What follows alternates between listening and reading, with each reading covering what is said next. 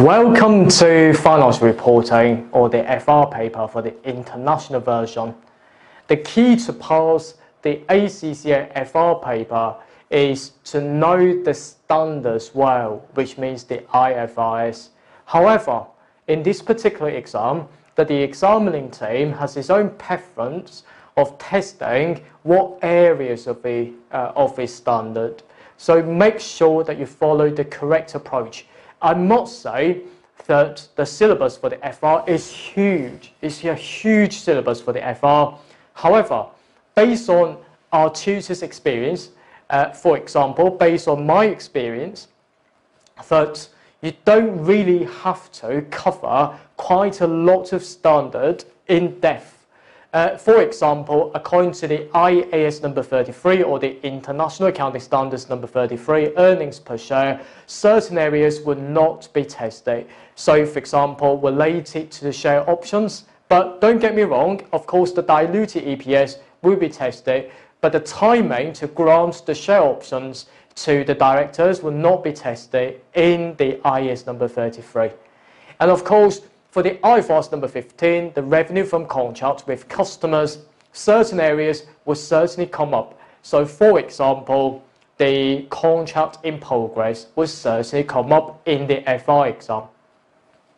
So this is why, according to the ACCA syllabus, as you can say, yes, you will need to cover the conceptual framework as well as the regulatory framework. However, in this particular paper, that the examiner may give you a multiple choice question nowadays to test your understanding related to a conceptual framework requirement. So, for example, whether or not that relates to the faithful representation or the relevance concept. But in the past, when I was a student many years ago, that when I sat the FR paper in the past, that the conceptual framework question may come up as a separate question, as a wordy question in the exam. But nowadays, it's not going to be like that. The regulatory framework, on the other hand, will be very similar. Yes, you might get a multiple choice question again for the regulatory framework. So, for example, related to the roles and responsibilities of the IFRS Foundation. And then you will need to focus on the left-hand side, accounting for transactions in the financial statement. Particularly important to focus on different international accounting standards, or IAS, and also the International Financial Reporting Standards, or IFRS. At the same time, you will also need to know how to prepare the financial statement as well. So these will be tested in the section C of your exam. And finally, also to interpret financial statements may be tested in the section C or the section A as a multiple choice question. In the section C, you may be given a case, okay, where the company has been involved in this industry, has been purchasing lots of subsidiaries, so incorporating that into the group and asking you to comment on the performance after the company has bought the subsidiary by calculating a lot of ratios, making sensible comment. And that's how the exam is tested. Again, as I said before, there will be section A, B, C.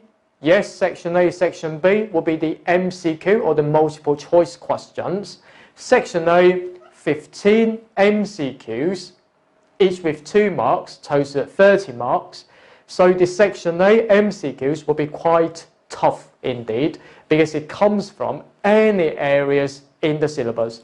Section B, 15 MCQs will be divided into 3 cases. So each case will be with 5 multiple choice questions. And for the section C, there will be 2 narrative questions, and make sure that you're ready for that. However, for the section B, the examiner has his own preference. So, for example, certain areas would come up in each and every sitting exam.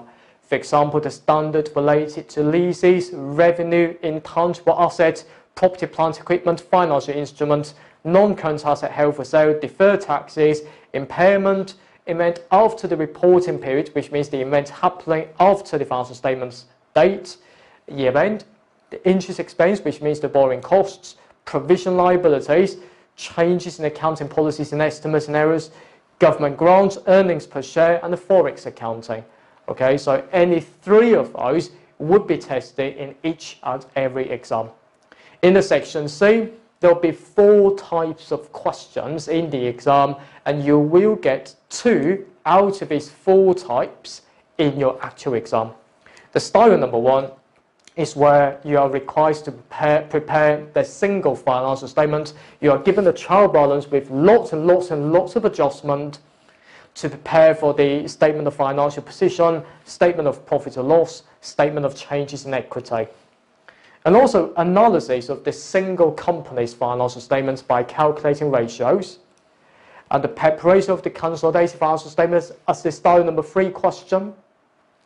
And also analysis of the consolidated financial statement. So make sure they always focus on the effect of disposal of subsidiary in the current exam.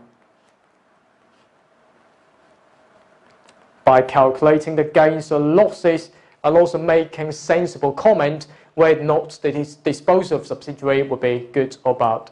Of course, in our course, I'll be taking you through to the unique exam approach to tackle the worthy paper such as this. The exam is 3 hours, so it means that you are given 180 minutes to tackle this 100 marks paper. The passing mark will be 50.